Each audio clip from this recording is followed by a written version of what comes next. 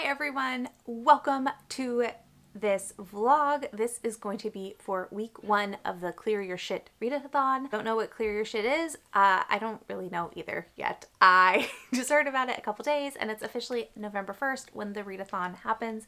And the goal of this is to only read books that you already have and tackle the consumerism problem that the bookish corner of the internet seems to have. This was created by emjaereads and Art, who are both book bloggers. They're both on Instagram. I know Mouse has a YouTube. I don't know if Art does. I will link all information down below. There is a storyline to this readathon, which I'm still learning because this is the 4th year and it is like I have a lot of research to do, but I wanted to just jump in with the prompts because I do feel a little stuck in my reading right now. Even though I do like the books I'm currently in the middle of, I just feel stuck and like I lost a little bit of momentum and I'm reading just to get them done, which is not the vibe I really want for November. Even though that's kind of the project I gave myself for November, but I thought this might be a fun way to, I don't know, inject some life into my reading. Prompts are all astrology based this year, and the first prompt is Gemini, read a book with 2 main characters. I think I know what book I'm gonna pick. I believe Ocean's Echo has 2 main characters, but I need to go and look. So let's go investigate.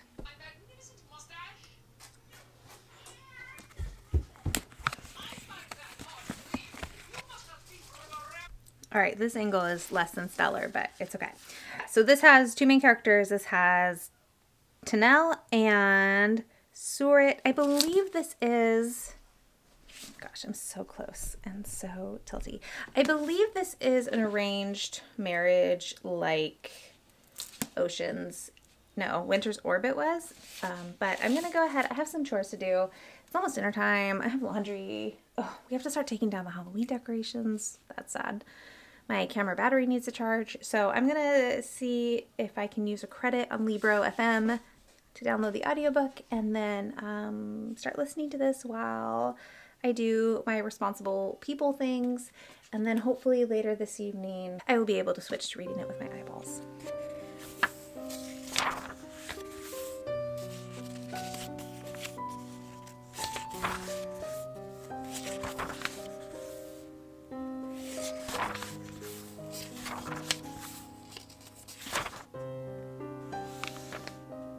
I am about 100 pages into Ocean's Echo, actually 134 pages, and I finally feel like I have a good enough grasp on the world building to give a slightly coherent update. So this is a science fantasy space opera. I think those are all the words that would work. So we're not in like the universe as we know it. We're in a made up one, and we have Tanel, who is like an aristocratic sad rich boy basically, and then we have Surit, who is the son of a general who committed a traitorous action back when Surit was really young.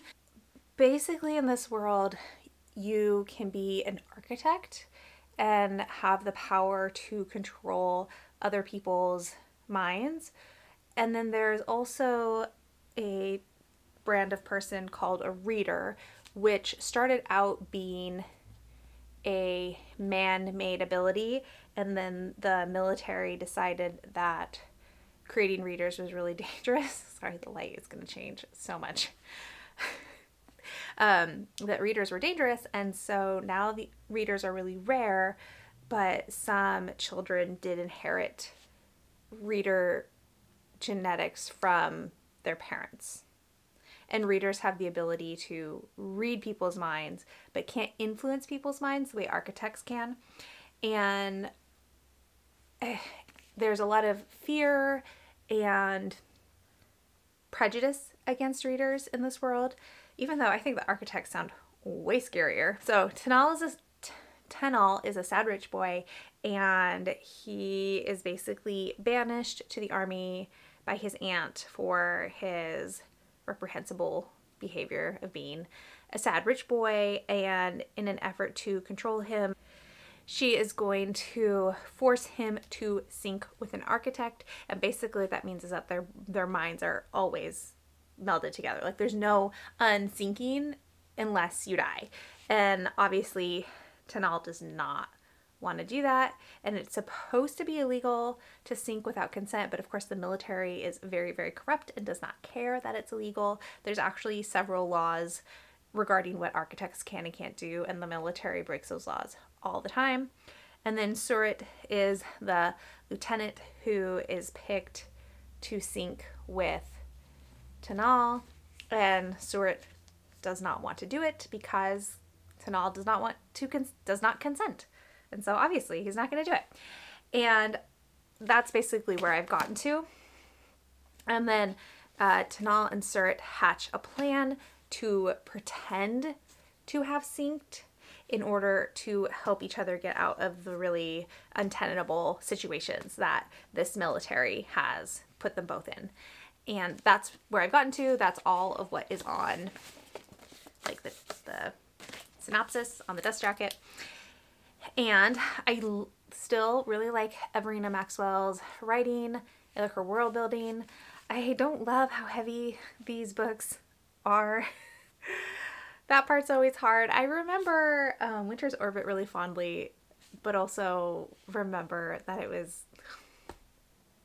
a much, oh my god, lighting today, a much harder read than I was anticipating. And same with this. They're both dealing with a lot, but now that they're starting to connect with each other, I like their dynamic a lot. I think Everina Maxwell writes the best space sad boys there are, and I like this dynamic of hot mess, partier person, love interest, and like really straight-laced love interest. That dynamic is always fun for me. So yeah, I'm just gonna keep reading. I do also have this on audio, and for the most part I do like the audiobook, except the narrator is doing an accent for Surit that caught me off guard, and I'm not really sure what the point of the accent is, and it tends to distract from Surit's lines more than it adds to them. So I don't know that I'll be picking up the audiobook a whole lot, but I still have a lot of book to go, so.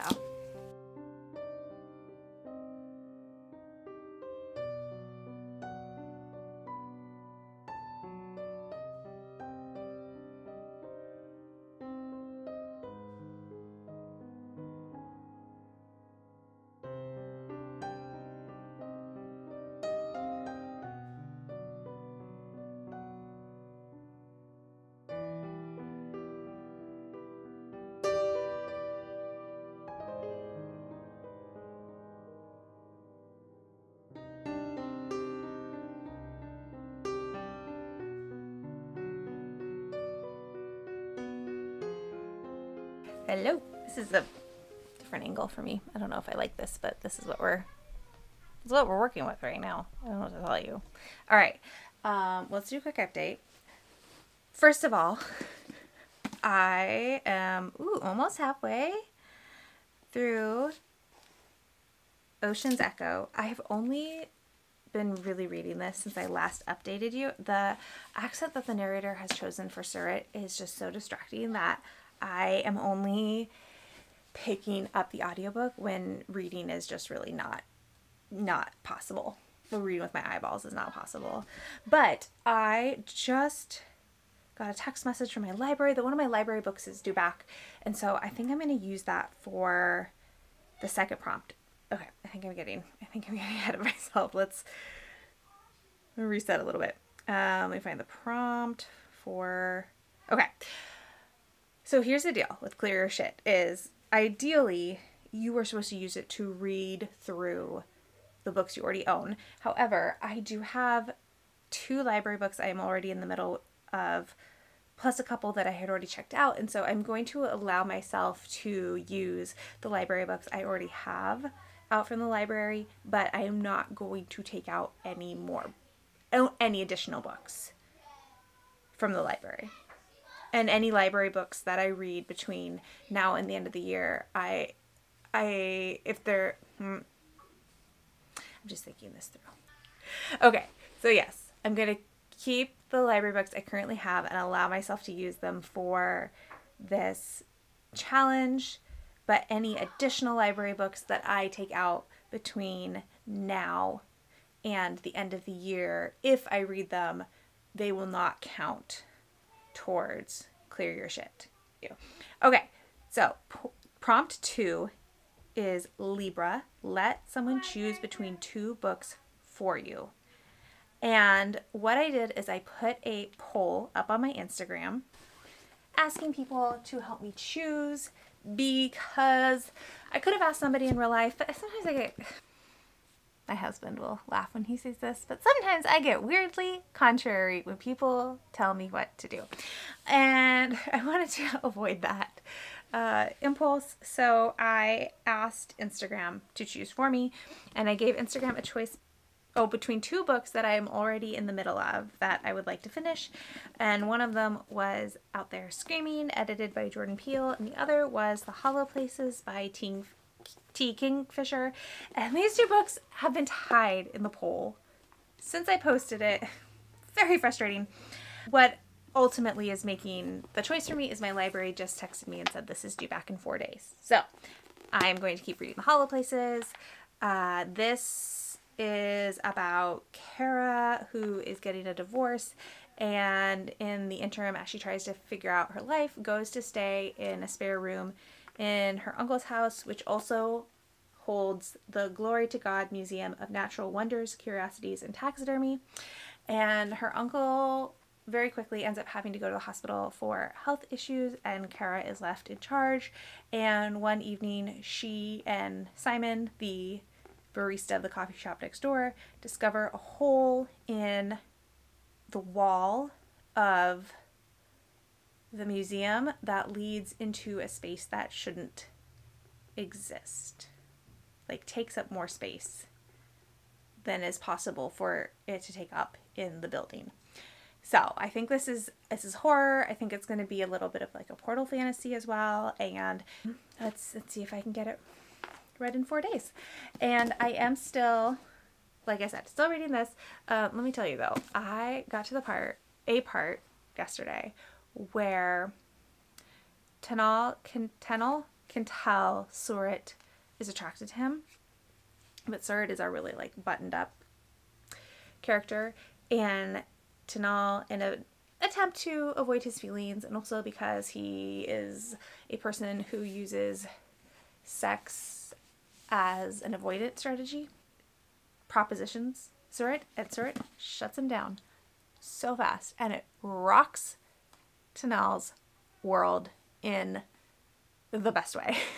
And I loved that moment so much. It was absolutely delightful to see Tenal set back on his heels for a hot second. So this is going great, and now we're gonna add this puppy in, and I'm gonna just keep on going. And I love, oh, okay, I did stuff. All right. I love how this readathon is going so far, because it's just mixing up my reading life, and like I'm reading stuff that I would have read anyways, but it's just making the process of picking them a little bit more fun. Good morning, friends. It's Saturday. I gotta do a quick car update before I go to work.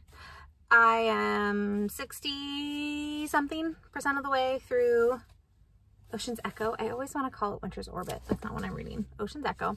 And last night I was really worried.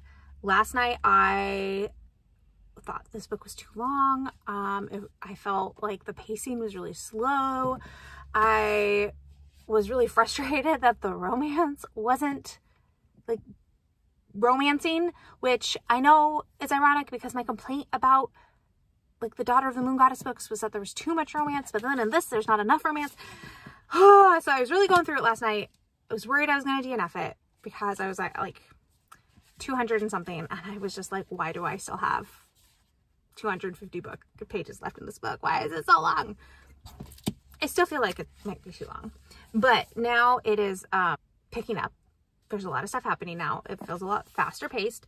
I don't think the romance is still not romancing the way I want it to, which makes me sad, but I am enjoying it more. I'm gonna be honest, I feel like this is gonna be a 4, maybe a 3.75, which I don't love that for myself. I really wanted this to be a 5-star read, but maybe it'll change. Maybe the ending will bump it up. I'm disappointed. I am hoping I can finish this today. Oh, that feels ambitious. Maybe not. Maybe I'll finish it tomorrow, because I really should work on hollow places for the rest of today when I get home, because I have designated a good amount of time to this one. So I should probably switch to hollow places when I get home, because that one is due back. I have to return that one in a couple days. Whereas this one, I could keep forever if I wanted to. I don't know if I will. I don't know. I feel so disappointed in how my reading has gone the last several months. And it's not like I've read horrible things. Like, I have enjoyed pretty much every book I've picked up with a few exceptions, but I just haven't, you know that feeling of when you were a kid and you would read a book and it would just be all consuming and it was so easy to dive right in and just disappear. And I haven't had that feeling very much lately, and I miss it and I want it back. I'm not sure how to get it back. I get it. The closest I get is when I read horror, but I also want to be careful with how much I read horror, because right now I get that feeling, but I'm worried that if I work horror more into my reading life, that my tolerance will change, and then I'll have this problem that I'm having right now, but I'll have it with horror. So I don't know what to do, but I don't like it. Please let me know if you also have experienced this. If you know what I'm talking about, let's commiserate together in the comments, please. And on that note, I'm gonna go into work, and I will update y'all later.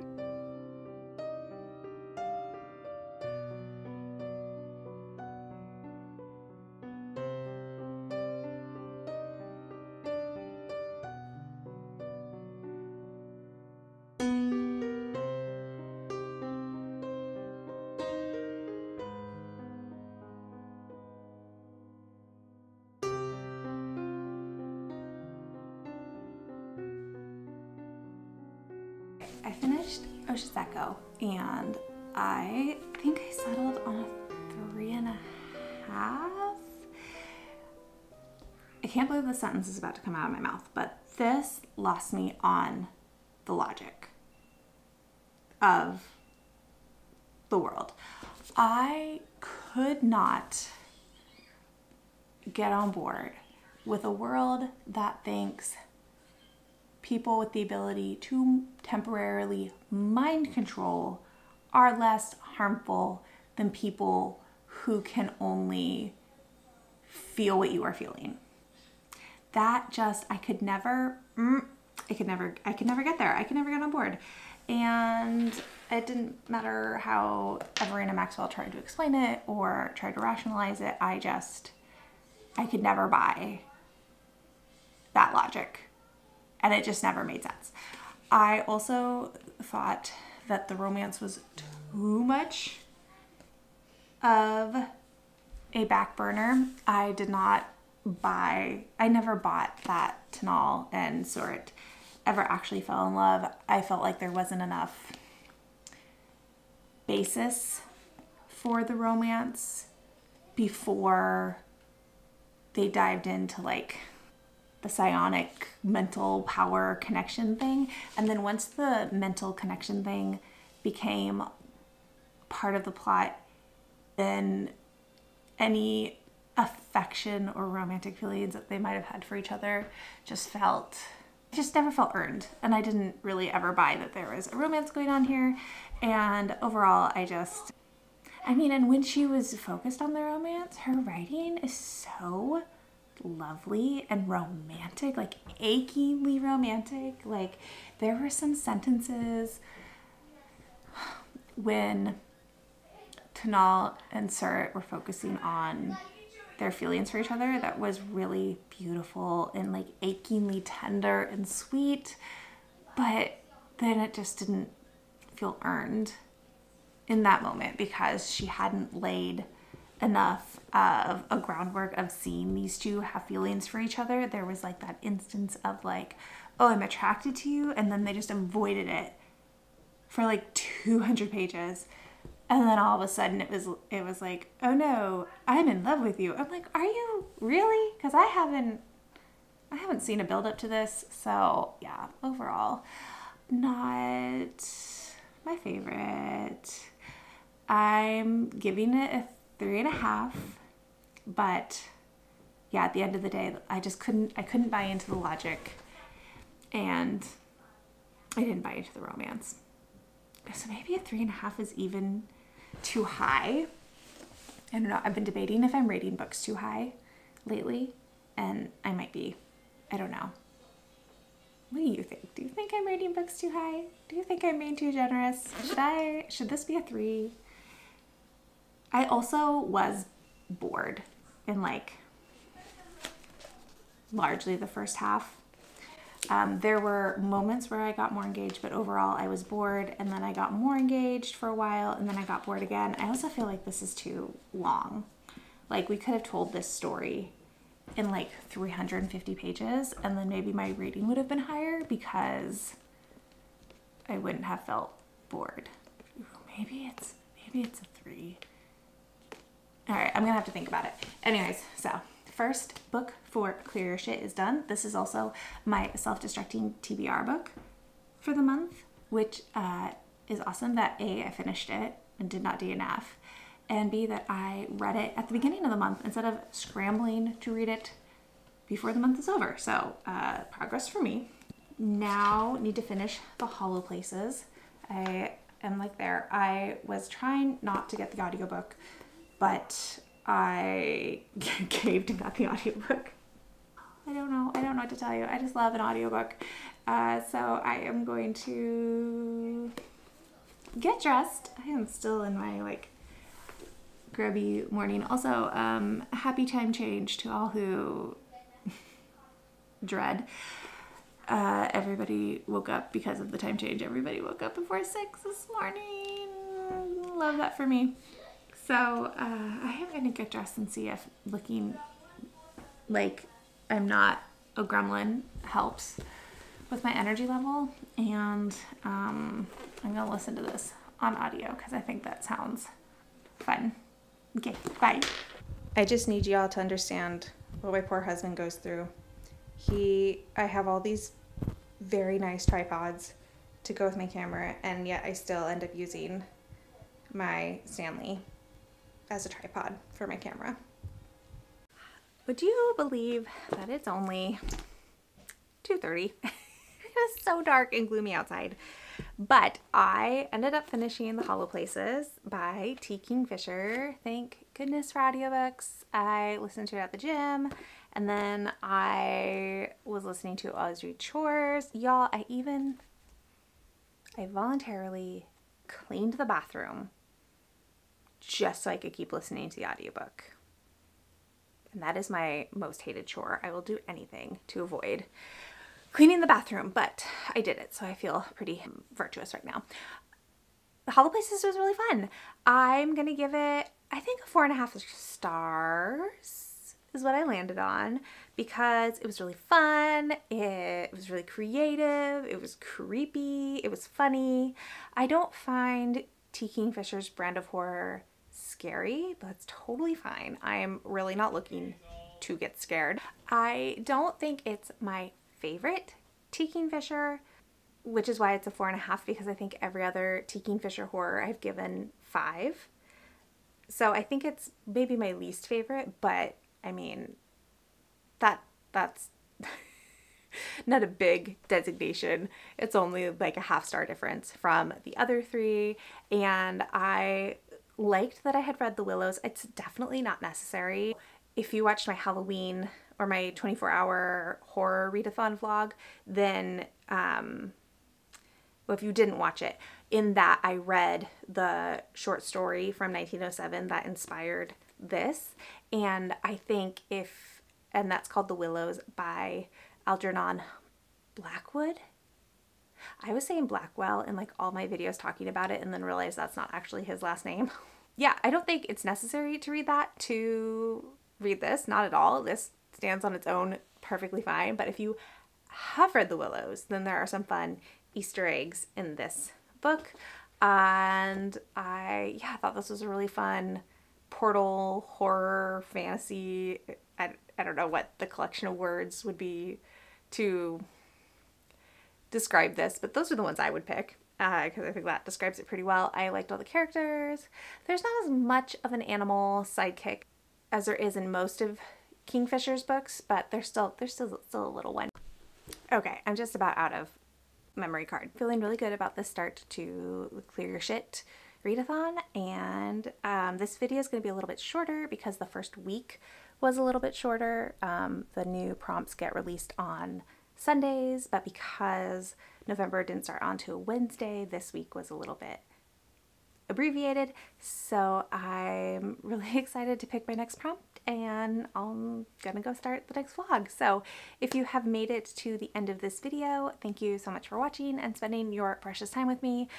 If you would like to leave a comment but you don't have anything to say, let's leave a tree emoji, and I will talk to y'all in the next one. Bye!